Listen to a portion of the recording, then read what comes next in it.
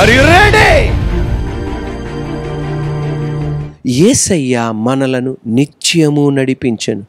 యేసయ్య మనలను ఎల్లప్పుడూ నడిపించెను. ఆయన మనలను నిత్యము నడిపించగలడని నమ్మకం మనకేంటి? మనం బైబిల్ గ్రంథం మనం చదివితే ఆది కాండము నుండి మలాకీ గ్రంథం వరకు, మత్తయి సువార్త నుండి ప్రకటన గ్రంథం వరకు మనం చదివితే మనకి అర్థమవుద్ది.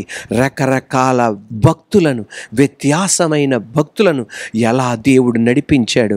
వారు కృంగిపోయినప్పుడు దేవుడు వాళ్ళని నడిపించాడు. సొమ్మసిల్లిపోయినప్పుడు దేవుడు వాళ్ళని నడిపించాడు. ఇక మార్గము లేదు అనుకున్నప్పుడు దేవుడు నడిపించాడు.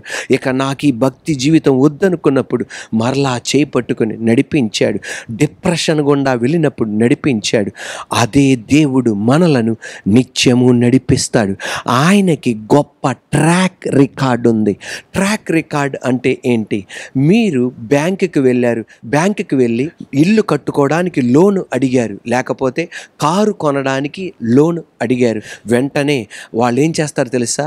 నువ్వు ఆ బ్యాంకులో ఇదివరకు ఏదైతే లోన్ తీసుకున్నావో ఆ లోన్ తీసుకున్నప్పుడు నువ్వు ఇదివరకు బాగా కట్టావా లేదా, ప్రతి నెల లేకపోతే ప్రతి 2 నెలలకు ఒకసారి, ప్రతి 3 నెలలకు ఒకసారి వాయిదా పద్ధతులు నువ్వు సరిగ్గా కట్టావా లేదని చూస్తారు. నువ్వు కరెక్ట్ క్రమంగా నువ్వు కట్టావనుకో, దానికి అర్థం నీ ట్రాక్ రికార్డ్ బాగుందని.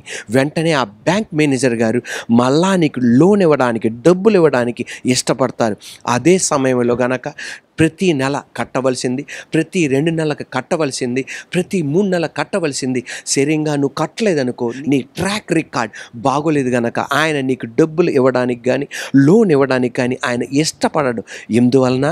నీ ట్రాక్ రికార్డ్ బాగోలేదు గనక. సర్వశక్తి కలిగిన దేవాది దేవుని యొక్క మన దేవుడు సిలువలో మరణించి 3వ రోజు తిరిగి లేచిన యేసయ్య ట్రాక్ రికార్డ్ చాలా సూపర్. ఎంతో మందిని గొప్పగా నడిపించాడు. అబ్రహామును అడిగితే ఏమంటాడు తెలుసా? నేను వెంబడించిన నా దేవుని యొక్క ట్రాక్ రికార్డ్ గొప్పది. ఇసాక్ అంటాడు మన దేవుని యొక్క ట్రాక్ రికార్డ్ చాలా శ్రేష్టమైనది. యాకోబు అంటాడు మనం వెంబడించుచున్న దేవుని యొక్క ట్రాక్ రికార్డ్ చాలా గొప్పది. యాకోబుని అడిగితే చెప్తాడు ఆయన ట్రాక్ రికార్డ్ గొప్పది. నేను ఇంకా ఈ భక్తి జీవితం చేయలేననుకున్నా, ఇక ముందుకు నేను వెళ్ళలేననుకున్నా, కానీ ఆయన ఒక మాట చెప్పాడు, నేను నీతో చెప్పినది నెరవేర్చు వరకు నేను నిన్ను విడువను, ఎడబాయను. ఆయన ట్రాక్ రికార్డ్ గొప్పది. దావీదు ఏమన్నాడు తెలుసా? దావీదు దేవుని యొక్క ట్రాక్ రికార్డ్ గురించి ఏం చెప్పాడంటే, సింహపు పిల్లలు ఆకలిగొని లేమి కొంటవేమో గాని యెహోవాను ఆశ్రయించు వారికి ఏ మేలు కొదువై ఉండదు. నేను బాలునైతేని ఇప్పుడు ముసలివాణ్ణై ఉన్నాను, అయినను నీతిమంతుల సంతానం విడువబడుట గాని ఆహారము కొరకు భిక్షమెత్తుట గాని నేను చూడలేదు. ఏప్రిల్ రాసిన పత్రిక 13వ అధ్యాయం ఇలా చెప్పబడుతుంది, నేను నిన్ను ఎన్నడు విడువను, ఎడబాయను. Never will I leave you not forsake you. Greek పదములో ఏం చెప్పబడుతుంది తెలుసా? Never never never. నేను ఎన్నడు నేను నిన్ను విడువను. ఆయనకున్న గొప్ప ట్రాక్ రికార్డ్ ఏంటి తెలుసా? యేసు ప్రభువారు ఏమన్నారంటే, యుగ సమాప్తి వరకు నేను నీకు తోడై ఉన్నా. దావీదు ఏమన్నాడు తెలుసా? నా తల్లిదండ్రులను విడిచినను యెహోవా నన్ను చేరదీయను. ఆయన ట్రాక్ రికార్డ్ గొప్పది. తద్వారా ఈరోజు నేను చెప్పనా, ఆయన మనలను నిత్యము నడిపిస్తాడు. Praise the lord. అందువలన నువ్వు ఆయన్ని 100కి 100% ఆయన చెప్పిన మాట నువ్వు నమ్మచ్చు. ఒక రోజున MBA చదివిన యవనస్తురాలు షాపింగ్ మాల్కి వెళ్ళింది. ఎందుకు వెళ్ళింది? ఉద్యోగ అవకాశాలు ఉన్నాయని చెప్పి పేపర్లో ప్రకటించారు. కాగితాన్ని కట్ చేసుకొని అక్కడ ఉన్న మేనేజర్ గారి దగ్గరికి వెళ్ళింది.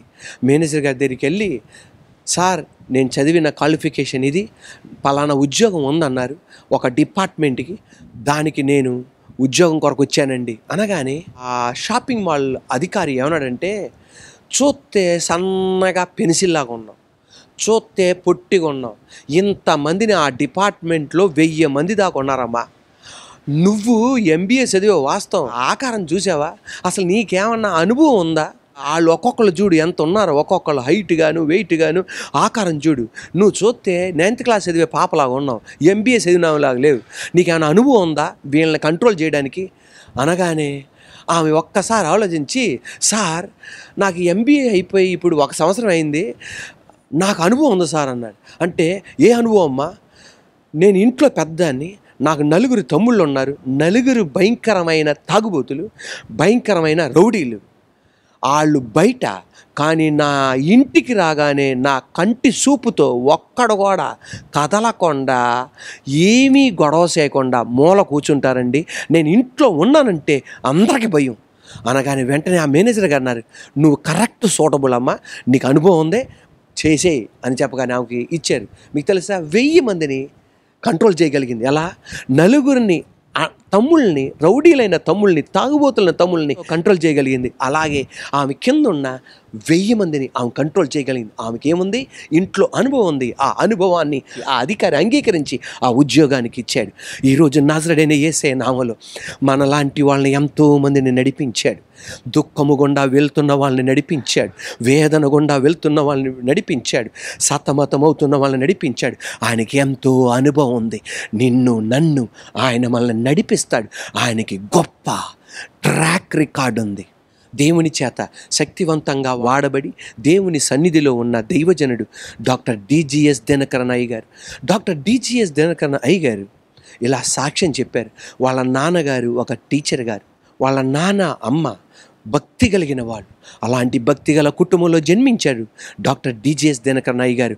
ఏకైక కుమారుడు. ఇక ఆడపిల్లలు కానీ వేరే అబ్బాయిలు కానీ ఎవరు లేరు. ఒక ఉద్యోగం కోసం ప్రయత్నం చేస్తున్నాడు, ఉద్యోగం రావట్లా. అందరికీ ఉద్యోగాలు వస్తున్నాయి.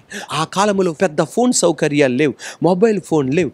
అప్పుడు పోస్టల్ కవర్లు వచ్చేదంట. ఆ పోస్టల్ కవర్ వచ్చినప్పుడు అందరికీ వచ్చేటప్పుడు కవర్ ఈయనకు కూడా వచ్చేదంట.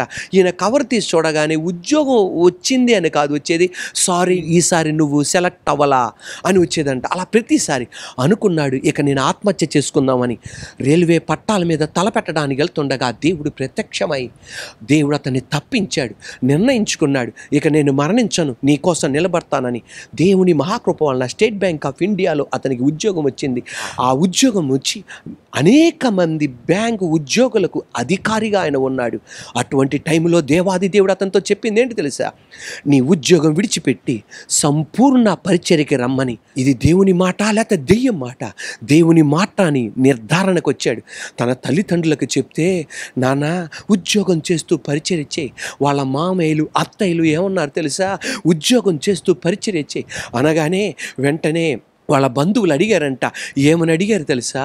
ఉద్యోగం ఉంటేనే బతకటం కష్టం, ఉద్యోగం మానేసి ఏ పరిచర్య చేస్తావు, ఎలా కుటుంబాన్ని నడిపిస్తావు, ఎలా నీ బిడ్డల్ని నడిపిస్తావు? వెంటనే అతను అన్నాడంట, నన్ను మాత్రమే కాదు దేవుడు నడిపించేది, ఈ ప్రపంచంలో ఉన్న అనేక మందిని నడిపిస్తున్నాడు, అనేక మందిని పోషిస్తున్నాడు. ఆకాశ పక్షులను విచారించి చూడండి, అవి విత్తవు కొయ్యవు, వాటి గరిసె లేదు, వాటి కొట్టు లేదు, వారిని దేవుడు పోషిస్తున్నాడే, నన్ను పోషించలేడా? నన్ను నడిపిస్తాడని చెప్పి ఉద్యోగానికి రాజీనామా చేశాడు. దేవుని బిడ్డలారా, ఈ రోజున వారి కుటుంబం ప్రపంచానికే సాక్ష్యం. దేవుడు ఎలా బ్యాంక్ ఉద్యోగిగా ఉంటే ఎలా ఉండేవాడో మనకు తెలియదు, కానీ దానికి మించి నా దేవుడు వారి కుటుంబాన్ని, వారి బిడ్డల్ని, మనవల్ని, మనవరాల్ని దేవాది దేవుడు నడిపిస్తున్నాడు. నజరేయుడైన యేసయ్య నామములో యేసయ్య మనలను నిత్యము నడిపిస్తాడు. ఈరోజు నజరేయుడైన యేసయ్య అధికారం గల నామములో ధైర్యముగా ఉండు. నిన్ను నన్ను మనల్ని ఆయన నడిపిస్తాడు. ఆ వాగ్దానాన్ని నెరవేర్చేటట్టు ఆయన చేస్తాడు. Praise the lord.